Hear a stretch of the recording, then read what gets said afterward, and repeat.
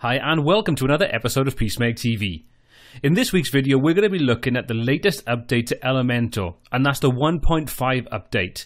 Now this is a pretty major update because they've added quite a few new features in there, including things like enhancements to the interface, some new Z-index interface options, and the ability to go back and roll back to previous versions if you have a problem when you update to the latest version of Elementor in the future.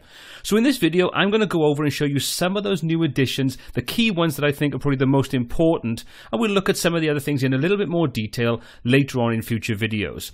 But to start off with, let's take a look at the key updates in version 1.5.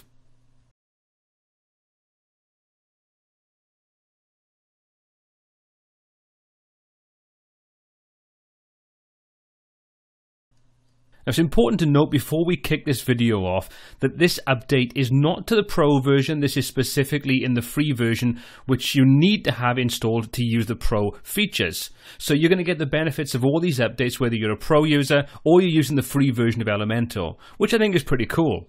So let's start off by looking at this thing that gives us the ability to roll back if we find we have a problem when we update to a new version of Elementor in the future.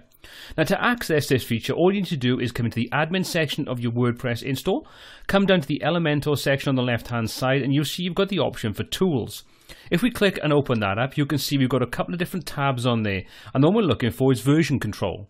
Now if we click on there, you can see we've got a couple of options. We've got the ability to roll back to a previous version, and you can see we can roll back version 1.410, which I think is pretty cool. So if you do find you have a problem when you update Elementor, maybe conflicting with the future plugin you've got installed in there, any other reason, and you find that this new version doesn't work for whatever reason, you can quickly and easily roll it back to a previous version that you know was working. I think that's a really cool feature.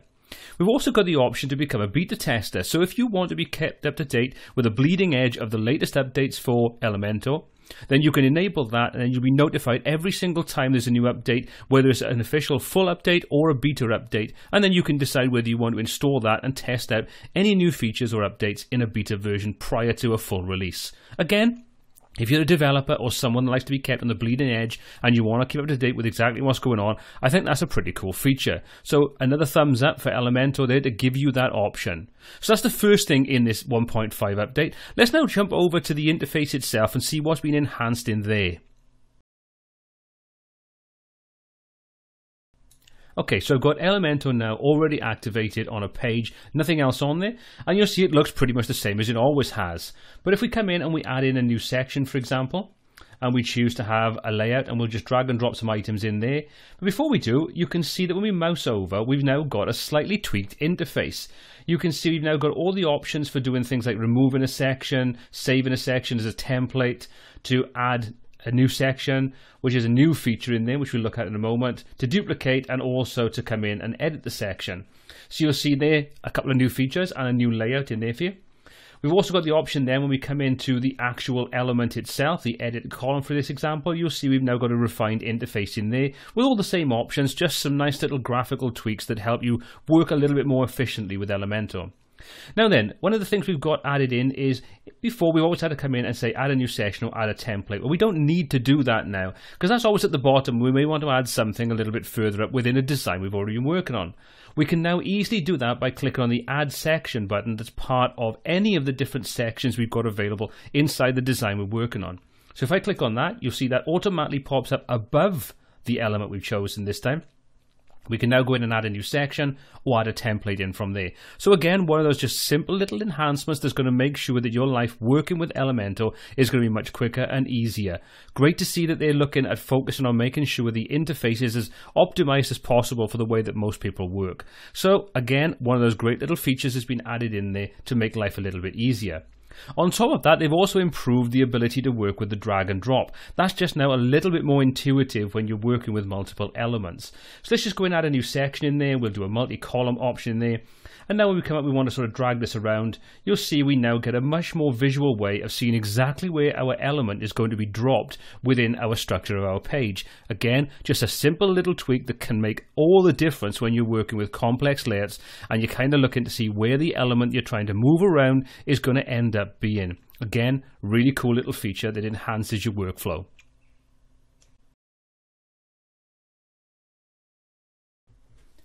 Okay, so another one of those little enhancements that just speeds up your workflow is the ability now to work with a default element padding. So in other words, every time you add a new element inside Elementor, it's going to have a default 20 pixel padding value set to it to make sure you have a nice bit of space in between each of the widgets in your layout. So to give you an example of that, you can see I've got an image block and I've got some text in there, and you can see we now have this default value set up in there that gives us a nice little bit of a buffer. To change that, which we can do on an individual element basis, we can just select the object we want, come up, and we can just change this. So let's say we put this to 50 pixels, and you can see directly below that image widget now, the text below moves down with the new spacing value that we've just added into it. But by default, we've got a 20 pixel value in there, which is a great starting point and helps just to make sure that everything lays out just a little bit neater if you don't go in and make any changes manually like I've just done. Again, quick and easy.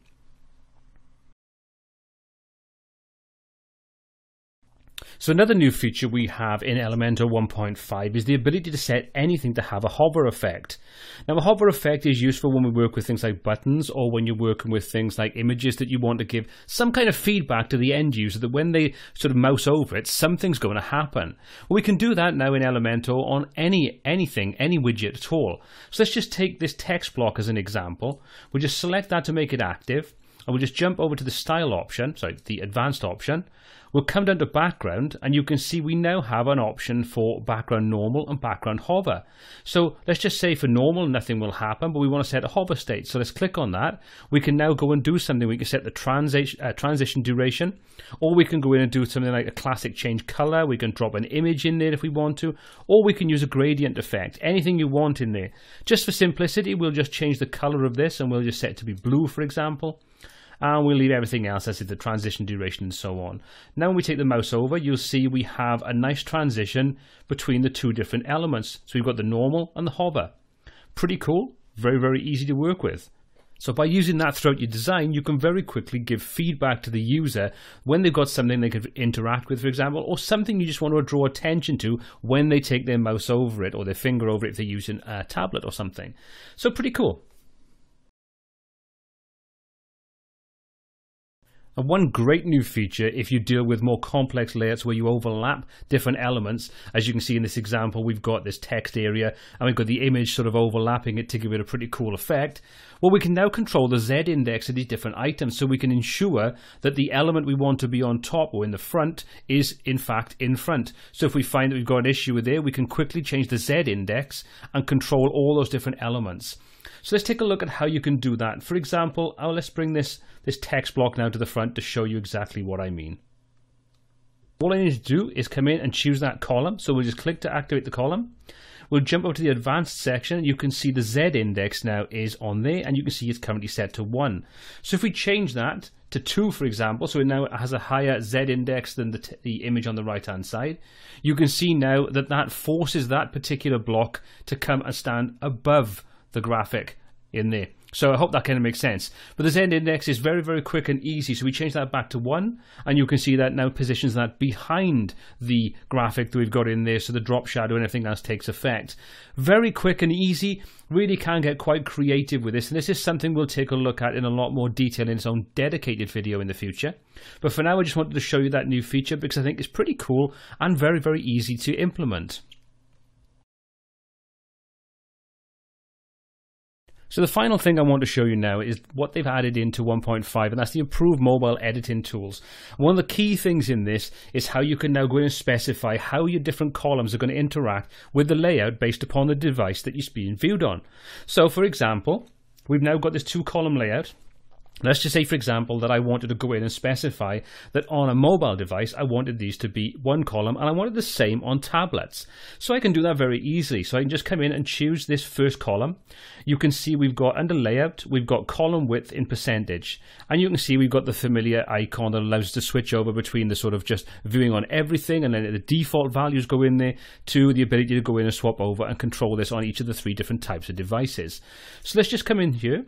And you can see if I go to tablet, for example, it'll show us an exact mock-up of what it's going to look like. But now what I'm going to do is I want to specify this column is going to take up 100%.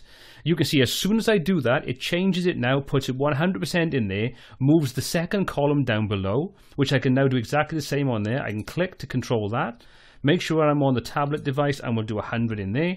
So we now control exactly how this looks. If I switch back over to a desktop, you can see it goes back into 2 columns. Jump over to a tablet and you can see it jumps into single column. And we can jump over to the mobile device as well, and we can ensure that it's laid out the way we want. If not, we could do exactly the same in there. So you can very quickly and easily customize your layout of the column structure inside any kind of device you want, or within Elementor 1.5, which for me is one of those things that when you are working across multiple different devices and you want to get the best layout, having full control over that is something that just makes, it's a game changer, to be honest.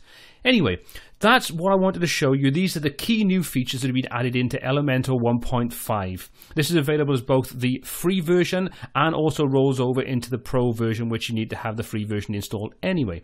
So everybody's going to get access to these new features, which I think is great. You're not being sort of forced to pay for this. So that's pretty much wraps up this video. I hope you found this update and this information I've included in here pretty useful. If you have, please give it a thumbs up and smash that subscribe button to be kept up to date with all the new content we add every single week. If you're going to be purchasing Elementor Pro, please consider using the link in the description below, which is an affiliate link, which means we get a small amount of commission based upon every sale that goes through that, which helps to support the channel and allows us to create more content for you. Well, if you did enjoy the video and you've got any comments or questions or feedback, pop those in the comments section below. And until next time, take care.